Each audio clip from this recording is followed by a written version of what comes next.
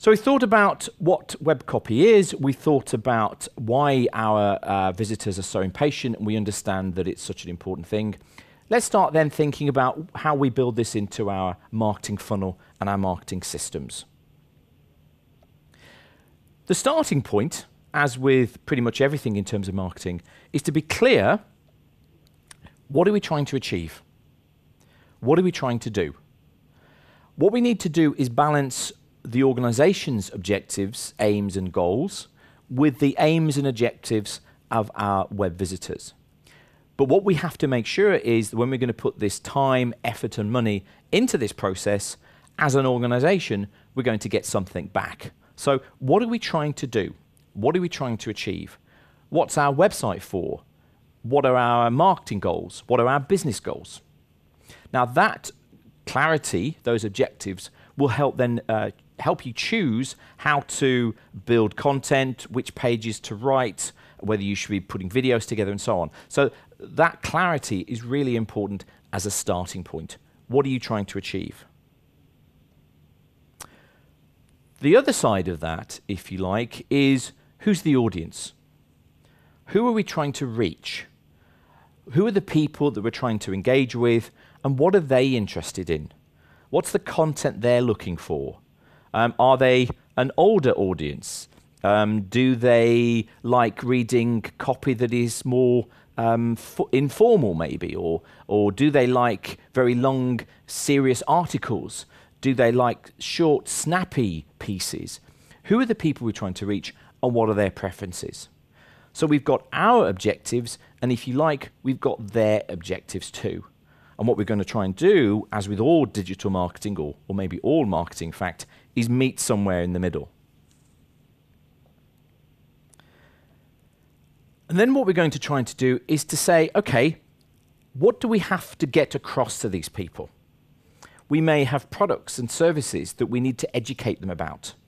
We may need to have a sort of sense of humor and entertain them. Maybe we need to keep them on our web pages with amusing material. Maybe we need to provide information that gives them price guides or information that helps them choose our products and services. So in a sense, we're doing what's known as edutainment, or this balance or this mix between education and information in an entertaining way. And that's actually quite hard for many of us to actually pull off. So some organizations are very good at giving you lots and lots of information, but it's very dry, it's very unappealing. Some organizations are perhaps better at being more normal. They sound more human on their copy. They sound a little bit more engaging, but their information isn't that useful. So we're clear about what we're trying to do. We're clear about our audience.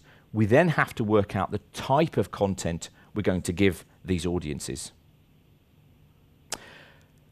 If we've been producing content for some time, I think a good idea is to also go and look at the material that we've produced in the past and conduct what's known as a content audit.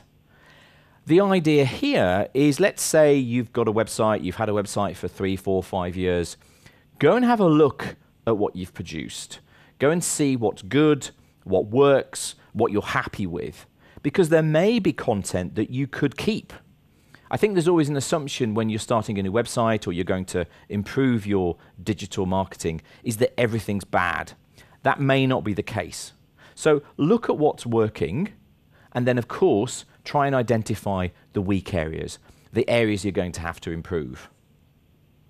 Once you've produced that audit, you're in a better place to actually start perhaps seeking some external input. Now, we've got a slide here that indicates the type of testing and the type of research you can do that will give you an external view to your website. So absolutely, you as a team, you as an individual, look over your website, but of course you're perhaps a bit too close to your website content to see it anymore. So sometimes it's a good idea to, run an online survey, ask your customers what they think about your web copy or your website. Run focus groups if you can. Get some of your customers in a room, show them some of your content, ask them to tell you what they think about it. It's important that you have that external input to tell you what people actually think about your web copy. So you're clear about your objectives, you're clear about your audience, then start looking at the content afresh. One of the tools that will be very useful in telling you what is working and what isn't working is your analytics. And you can see here I've got a screenshot of Google Analytics. You may have a different analytics package, although most organizations, because it's free, tend to use Google Analytics. Now, how will your analytics give you a clue about your web copy? Well, you may have a web page and you'll look at your analytics and you'll see that certain pages, people stay on there for a very long time. They may come in and they're reading it. It seems that they're there for like maybe 2-3 minutes. Now, that could be a page that for some reason is engaging. And you'd want to look at that page and try and work out, why do people stay on that page for so long? It could be that there's a video embedded into the page and that tends to hold their attention. Or maybe that article, you took some time over it, it's very in-depth, and it's a very good article. And that may give you a clue as to the type of extra material you're going to have to produce in the future. Of course, it could be that on that page they're very confused and they're lost and they don't know what to do on that page. So that you have to be careful that you don't misinterpret the results. The other way that your analytics may help you is look at pages where people don't tend to stay for very long. They come in and you can see on their analytics they leave very quickly. Those could be the pages you have to start with first to improve the copy. So you have a look at your pages yourself, try and get that external input, and also use your analytics tool to give you some clues.